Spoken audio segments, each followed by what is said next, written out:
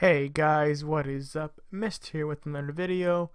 Have you guys gotten a brand new Fire TV? Have you guys actually went into all the settings and changed the settings and turned off the features that you don't want?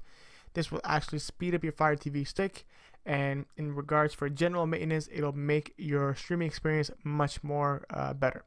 So stay tuned. I'm going to show you all the changes here in a bit.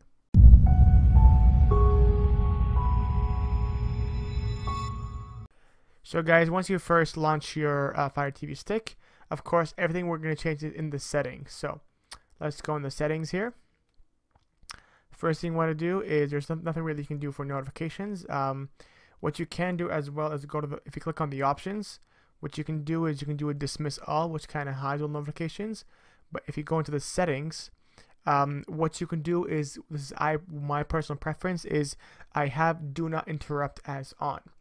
That means that while I'm actually watching like a show or a movie or TV show, I won't get notified that an app has been updated or installed or whatever.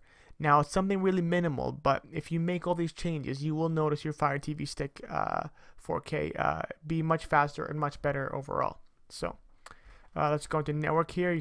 There's nothing really you can change there. Let's go into display and sounds. So by default, it does choose a screensaver.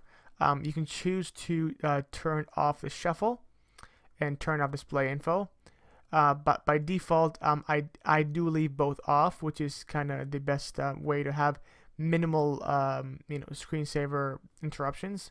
Nothing you can do for display or audio. Second screen notifications allows local devices to notify if you're watching and enable a second screen controls. So if you don't actually use that, just turn it off. I'm going to go ahead and leave it off. CEC HDMI device will basically allow your Amazon Fire TV stick to actually turn on your TV as well at the same time when you actually wake up your Fire TV stick. So I personally leave it off. I don't see the need to power on the Fire TV stick, and it'll power on this TV as well. I already have my TV for my remote as well, for my TV, sorry, as well. I don't need my Fire TV stick to wake up my TV, so I'll keep that on off as well. So if you go into applications here, there's nothing really you can change in Silk Browser. If you go into Game Circle, go ahead and turn this off if you don't use it. It's some sort of feature if you actually play games on your Amazon account, but I don't, so I leave that off. If you go into Prime Photos, allow guest connections. Unless you use it, I turn it off.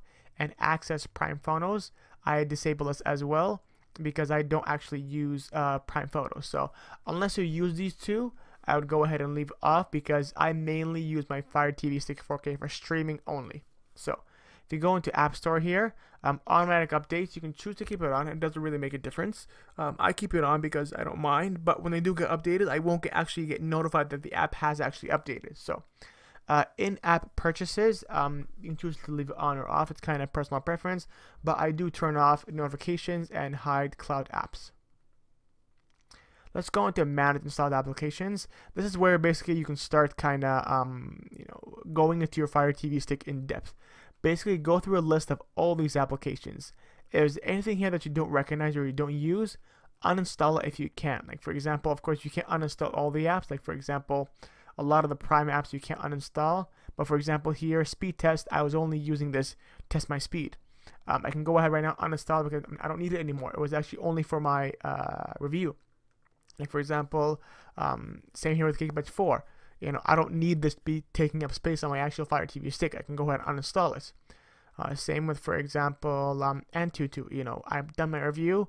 It doesn't need to stay to take up space because I do have a limited amount of space on my actual device. So I don't need to keep that on. What you can do is to save space is all the Amazon pre-installed apps. If you go into each of them, what you can do is you can do a force stop, clear data, and clear cache into all the apps of the default Amazon apps, like right here. So force stop, clear data, clear cache, all of them. So App Store, same thing, clear data. You probably don't want to do a force stop on the App Store because you probably use that. Like for example, same with, let's say, files, right? Clear data, clear cache. It's kind of just more general maintenance. So every month or so, you come in here and kind of clear data, do a force stop. Once you're done all this, you'll notice your Fire TV Stick 4K will be much better overall. So Kodi, if you actually use it, don't actually clear data, clear cache. Everything I showed you with the clear data, clear cache, only do it for Amazon apps. like Prime Photos. Like I'm not gonna do it, for example, for my Netflix, because it could clear my saved credentials. But any of the Amazon apps, I would go ahead and do that. Okay. So now let's go ahead into the next one, which is equipment control. There's nothing really you can do here, which will actually, in regards to maintenance wise, automatic and manage is fine. Nothing really there you can do. Under your controllers, there's nothing really you can do here as well, other than make sure you disconnect and unpair any devices that you don't actually use. There's nothing you can do in Alexa. If you can go into preferences, parental controls, I turned that off because I don't actually use it, but you can turn it on if you want to.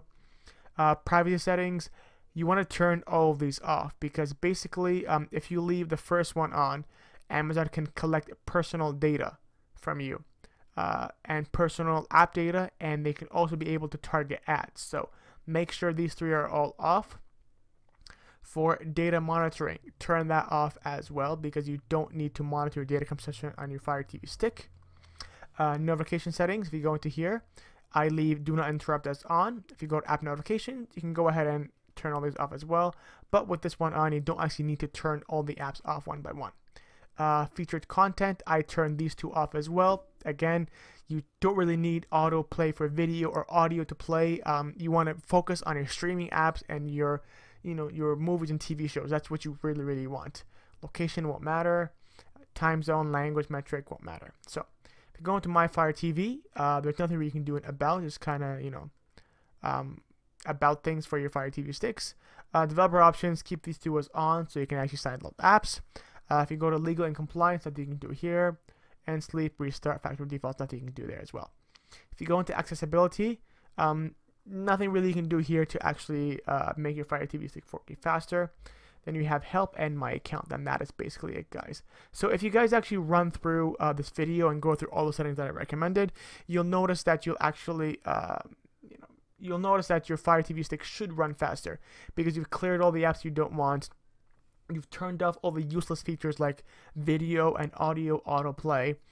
You've turned off the app usage data, so Amazon can't collect data from you. Basically, these are all the things that you actually should do on your Fire TV stick 4K. I do actually remember making a video for the original Fire TV stick back, long time ago. It was actually a really popular video. I think back in 2016 I made one for the Fire TV stick first edition, and that was a really popular video. So that was a really popular video, so I decided to make one for the Fire TV stick 4K. And there you guys have it. If you guys have any questions or comments or concerns, let me know down in the comment section below. Don't forget to follow me on Twitter, and I will see you guys in the next one. Bye bye.